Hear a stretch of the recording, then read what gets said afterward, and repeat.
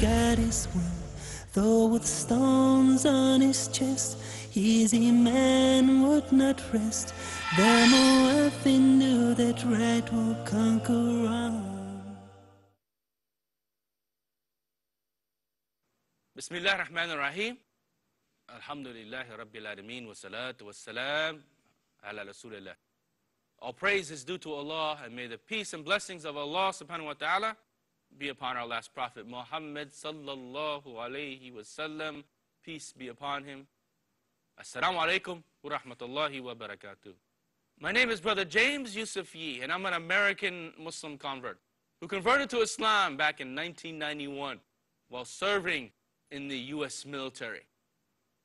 We've been discussing my journey to Islam and how I became a Muslim after my childhood upbringing as a Christian, more specifically a Protestant of the Lutheran denomination. The Lutheran denomination, one of the more liturgical Protestant denominations in America. But we've been discussing how I became a Muslim, converting to Islam after being raised Christian, and as a young Muslim, being inspired by my first trip to Mecca, something which I experienced as a deployed U.S. soldier during the aftermath of the first Gulf War. It was that inspirational trip to Mecca on an Umrah, a minor pilgrimage, which opened my eyes to the vast diversity that we see displayed in Islam around the world. For me, that was like a Malcolm X-like type experience. That inspiration led me as a Muslim, an officer in the United States military, to want to pursue perhaps one day being a Muslim chaplain myself in the ranks of the U.S. Armed Forces. At that time in my life, as a new Muslim who had just come back from Umrah, that minor pilgrimage, there were no Muslim chaplains formally representing Islam or formally representing Muslims that served the ranks of the U.S. Armed Forces. And I hoped one day maybe I could be a person to do that. But I knew something like that would mean I would have to learn more about Islam, would have to learn more about the religion that I converted to, learn more about the faith, and delve deeper into the knowledge and into the spirituality of Islam. I knew I had to go on some sort of quest for knowledge.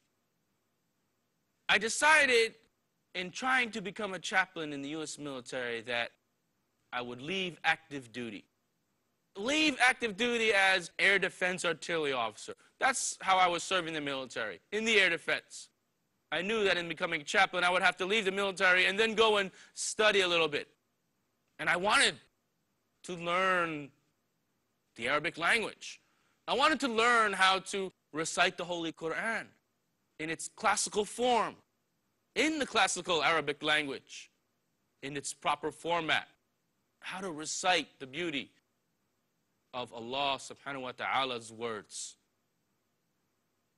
I didn't know how I was going to achieve that, or how I was, or what I needed to do to go about learning that. Nevertheless, I submitted my resignation from the military and moved from an active duty status to an inactive duty status in the Army. That allowed me to go and pursue some individual studies.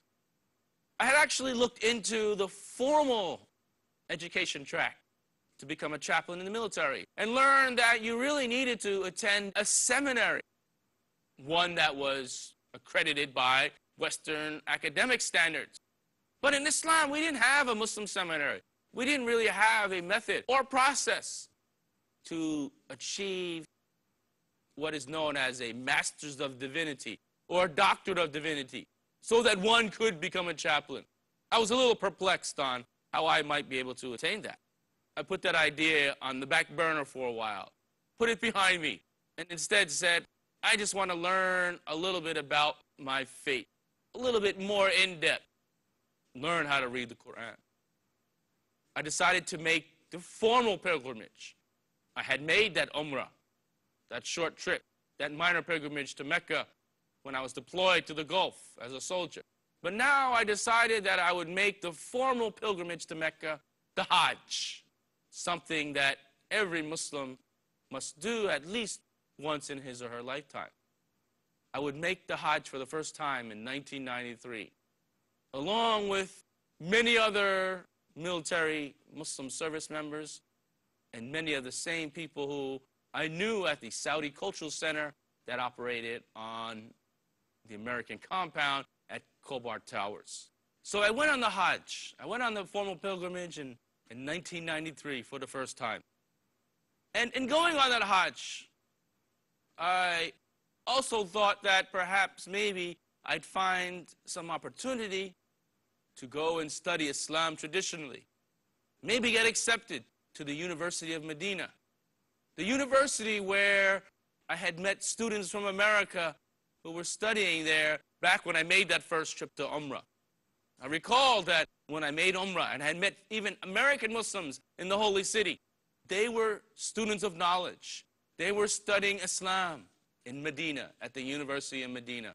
And when I went on the Hajj, formally, I thought maybe I would try and find an opportunity to get a scholarship and enroll in this university and start my training and start my education in Islam. For some reason, that didn't work out. I didn't find an opportunity to study there, and I didn't find a way to get accepted to this university. I instead would come back home, get a job, worked in the pharmaceutical sales industry, and after a year, I would then decide I would go on the Hajj for a second time. I made the pilgrimage a second time in 1995, but this time it was different. When I made the pilgrimage this time, afterwards, I found an Islamic university to study in. And that was in Damascus, Syria. On our Hajj trip, I met a brother from Damascus, Syria, who had studied his education, his undergraduate degree in the United States, so he spoke English very well. He was actually doing a lot of translating living in Saudi Arabia, translating many of the Islamic books into the English language, fulfilling a very much needed service. But he was from Damascus, Syria, and he said there would be many opportunities for me to learn there.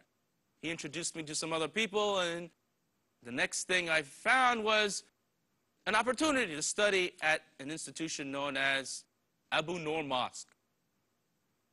I got a ticket from Riyadh, Saudi Arabia, to Damascus, Syria, and I enrolled in their summer program. They had a summer program for imam training, and I joined that. I was one of only 3 Americans who were in the English language section of that program. The program actually had an English section, a Russian language section, and an Arabic section. I was one of the very few Americans studying at this institution. That was in the summer of 1995.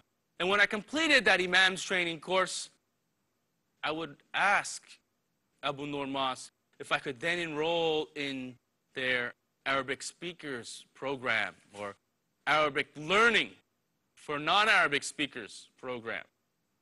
I was accepted to that program, and I started to learn the basics of the Arabic language right from the beginning, learning the letters, alif, lam, mim, etc., etc. The course was designed to teach non-Arabic speakers Arabic, as well as train in some of the basics of traditional Islamic studies. The Arabic language program included classes in grammar, which is known as nahu or qawaid, conjugation, which is known in Arabic as sarf, included dictation or imla, and included like what's known as expression or balagha. And it even included a little bit of poetic poetry meter known as a'rud. These are some pretty heavy subjects for me as someone who really didn't know much about the language at all. It was a tough time struggling just to maintain a passing average. But also, the program included some basic Islamic studies, some basic fiqh courses, some memorization of the Quran, some classes in hadith, some tajweed courses, which taught how to properly recite the Quran in its proper manner. Things like that. We had a basic seerah course of the Prophet Muhammad, the biography of the Prophet Muhammad, sallallahu alayhi wasallam. I took all of these basic introductory courses to Islam in the Arabic language as a start, thinking that maybe one day this would all lead me back to become a U.S. Army Muslim chaplain. I spent, for the most part, 3 or 4 years in Damascus, Syria. From 1995 through 99, I was also working part-time, teaching English as a second language to make ends meet and to be able to afford having a small apartment to rent and live over there. But I was there learning, and I felt inspired by this city, by Damascus. Because throughout history, Damascus has always been one of the great learning centers of Islam. There's a tremendous amount of Islamic history in Damascus. There's also a tremendous amount of Christian history in Damascus as well. And I actually had both backgrounds, converting from Christianity to Islam, having both backgrounds in Christianity, and now learning Islam. But I was there to learn, and I would gain some insights into the value and the virtue of knowledge in Islam, especially that of the Quran. And I recall memorizing a hadith about learning the Quran, and that's خَيْرُكُمْ مَنْ تَعَلَّمَ الْقُرْآنَ وَعَلَّمُهُ, that the best amongst you is the one who learns the Quran and teaches it. This should be an inspiration to all Muslims to learn the Quran and to learn more of their faith. We'll take a break here and turn more to my journey to Islam following this short pause. He declared God is one. Who was the first prophet? Was a prophet the first one to read and write? Did God speak to a prophet? A prophet in a prison. A prophet who commanded the birds, insects, and animals? Want to know more? Join us for Stories of the Prophet. Stories of the Prophets, every Wednesday at 7:30 p.m. and repeat telecast at 10:30 a.m. India on Peace TV.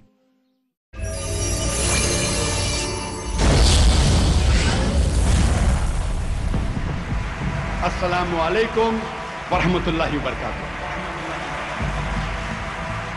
Ya ayyuhan nasu inna khalaqnakum min zakarin wa unsa wa ja'alnakum shu'uban wa qaba'ila lita'arafu inna akramakum indallahi atqakum inna Allaha alimun khabir. O humankind, we have created you from a single pair of male and female and have divided you into nations and tribes so that you shall recognize each other and you may not despise each other. Natasya Pratima Asti. Of that God, there is no Pratima. There is no image, no idol, no picture, no painting, no portrait, no statue, no sculpture. There is not a single unequivocal statement in the complete Bible where Jesus Christ, peace be upon himself, said that I am God, or where he said worship me.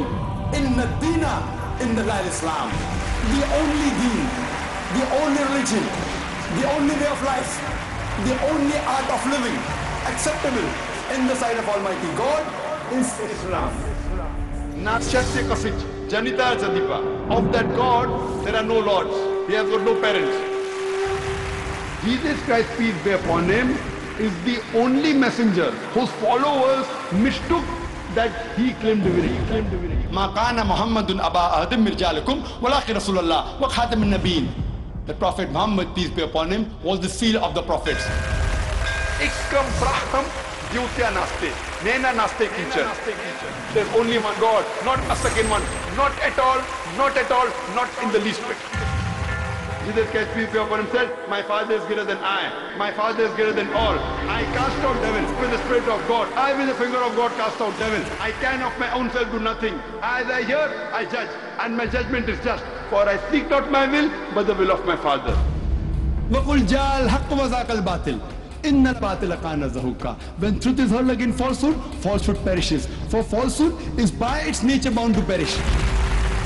Andhatru Vishanti, Ya Asambuti Mupasti. They are entering darkness, those who worship the Asambuti. They are entering more in darkness, those who worship the Sambhuti. The Bible you have today is not completely the word of God. It contains contradiction. There are many scientific errors in the Bible. Fas'alu ahla zikri in kuntum la ta'lamun. If you don't know, ask the person who is an expert. Ask the person who is an expert.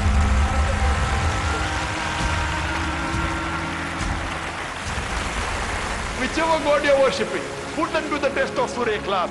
Kul huwallahu ahad. Allahu samad. Lam yalid wa lam yulad. Wa lam yakul lahu kufuwan ahad. If he passes the test, the God you are worshipping is correct. If he does not pass this test, it's a false God. It's a false God. It's a false God. It's a false God. He declared God is one.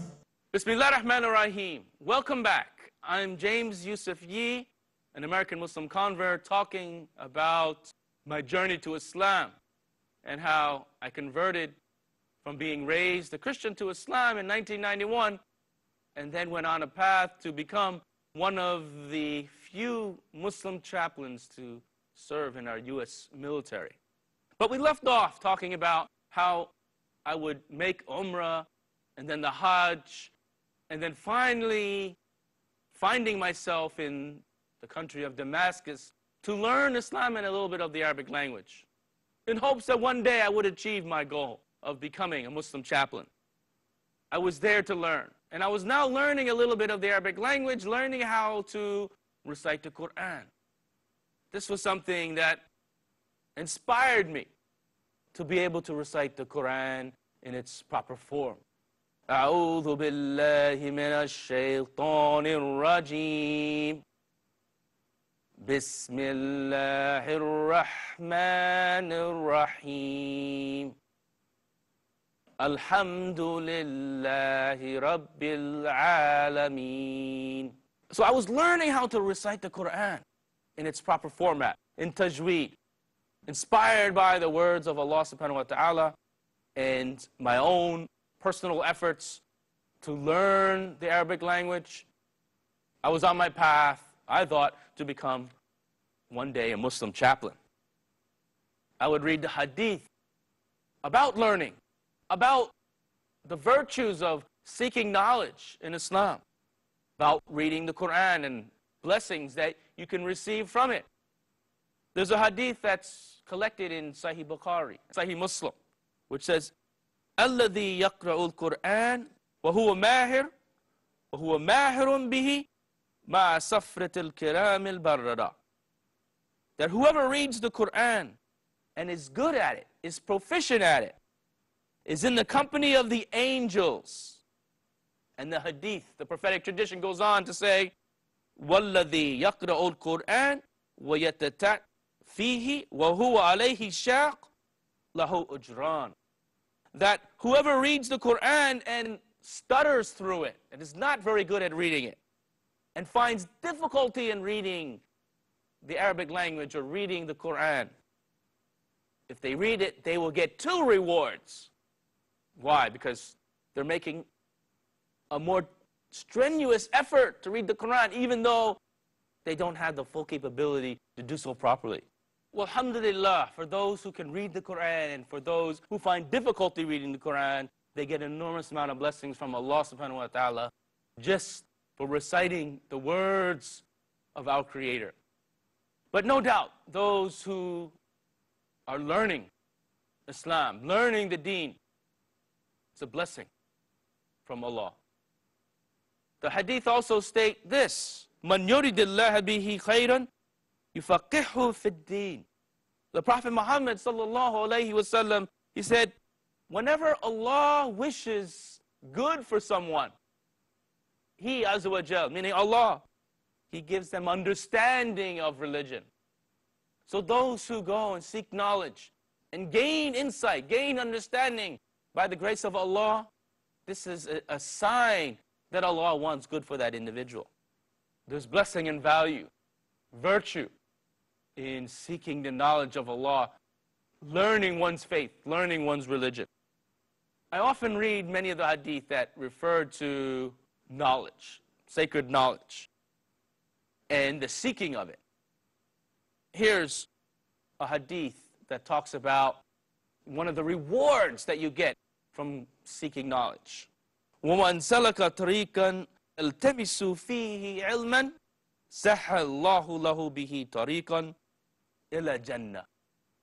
That Allah makes the path of paradise easy for those who go on the path to seek knowledge. Well, alhamdulillah, in this hadith, the Prophet Muhammad is telling us that when you go and seek knowledge, when you go to learn your religion, the reward is that Allah subhanahu wa ta'ala makes the path to heaven easy for that person. And inshallah, all Muslims will go out, learn more of their faith, learn more of the deen, and find the path to Jannah easy. Ameen. But alhamdulillah, I was in Damascus, Syria, studying Islam, learning a little bit of the Arabic language, in hopes that I would become a military chaplain. I go back to some more of the hadith about ilm, about knowledge in Islam. And when you go in the seeking of knowledge, one of the greatest rewards is that you might very well get paradise. Because the Prophet Muhammad sallallahu alayhi wasallam said, "Man kharaja fi talab al-ilm, kana fi sabilillahi hatta yarja." He said, sallallahu alayhi wasallam, whoever goes out in seeking of knowledge is in the cause of Allah until he or she returns. And what does that mean? It means you're on the path of Allah. You're in the cause of Allah. And we know that if someone was to die in the cause of Allah, in the struggle of Allah, the reward is Jannah, the reward is paradise. And so one of the ways in which we can struggle, one of the ways in which we can make jihad is to go out and seek knowledge. That's jihad, going out and seeking knowledge. Why? Because when we learn knowledge of our faith, of our religion, it not only improves ourselves, then we can take that knowledge and improve our families, our children. Then we can take it further, improve our community, our locality. Alhamdulillah, this is the value of knowledge, and why those who go out in the seeking of knowledge find great reward and find themselves on the path of Allah. May Allah subhanahu wa ta'ala put us all on that path and seeking knowledge. As a Muslim convert, I'm in Damascus, Syria, gaining from this tremendous tradition of Islam in the city that historically has been known as a great learning center. I was learning Quran, I was learning language, I was learning Islam, and I was fulfilling one of my obligations as a Muslim, an obligation that is laid out in the words of the Prophet sallallahu alayhi wasallam, who said, "Talabul ilm faridatun ala kulli Muslim." That the seeking of knowledge is a fard, is an obligation on every Muslim. I was trying to fulfill this obligation. I'm in Damascus, Syria, studying and working. And after 4 years of work and study, I would apply to re-enter the U.S. military as a chaplain. On one of those breaks, when I had returned to the United States, I had met up with some former military colleagues, and it was during Ramadan. I went to a Ramadan iftar at the U.S. Pentagon. The U.S. Pentagon, on one particular day in Ramadan, was celebrating with American Muslims in the U.S. military Ramadan and having an iftar dinner. I attended this iftar dinner, met a colleague, a former colleague, who was looking to recruit people to become chaplains in the military. By this time, there were a few Muslim chaplains now serving, 1 or 2 in the Navy, 1 or 2 in the Air Force, and a small handful in the Army. He gave me an application to apply and become a Muslim chaplain. I took it back with me to Damascus, Syria, reviewed it, filled it out, and sent it in. And in the summer of 2000, my application was accepted. And I was informed that I would become a Muslim chaplain and start my training at the Chaplain's Officer Basic Course at Fort Jackson in South Carolina in January of 2001. I was thrilled with my achievement. I had been accepted back into the ranks. I had served already in the air defense artillery.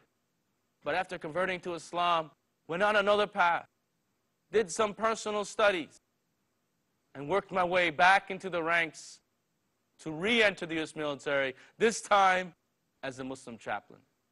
I returned to the United States in late 2000. I took the oath to become a Muslim chaplain.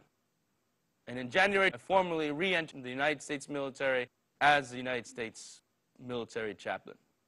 Well, alhamdulillah, this was an accomplishment that I was proud of.